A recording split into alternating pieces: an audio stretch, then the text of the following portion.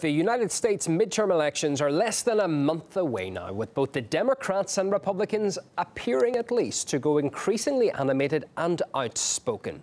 A recent YouGov poll shows a 6% gap in support between the two parties, with Democrats leading on 47%. Caleb Maupin looks at how campaign protocols being torn up in the current political climate.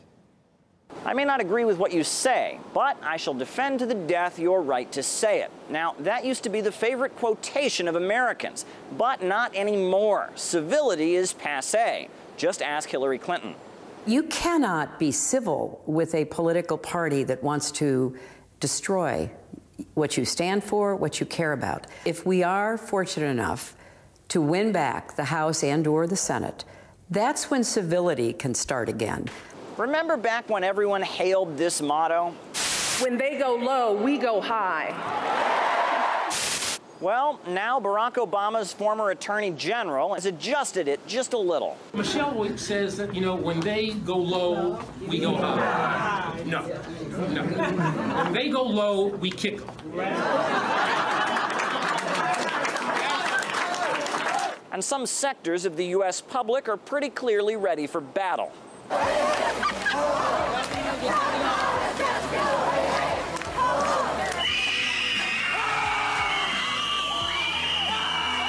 was sexually assaulted and nobody believed me.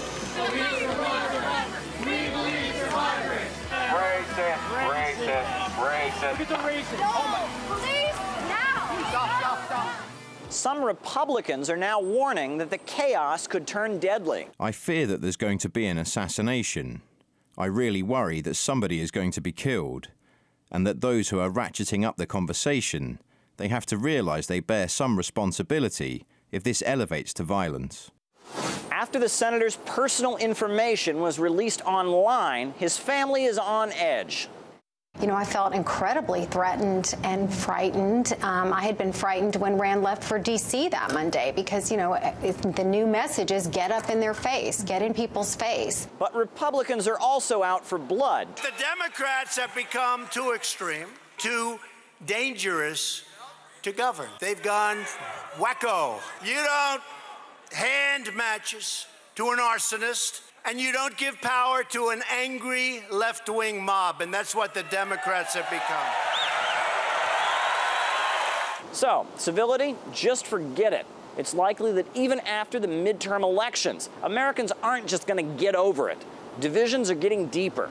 Caleb Maupin, RT, New York. Well, former U.S. Congressman Ron Paul says that beyond the war of words, Republicans and Democrats agree on much more than they think. The policies are very, very similar, and we who work in the freedom movement, the libertarian movement, have said this, that there's a lot of bipartisanship when it comes to passing legislation, like running up the deficits, getting involved in, in foreign wars, and being involved like this. They're very much the same. But I think the disagreement is more of a cultural thing.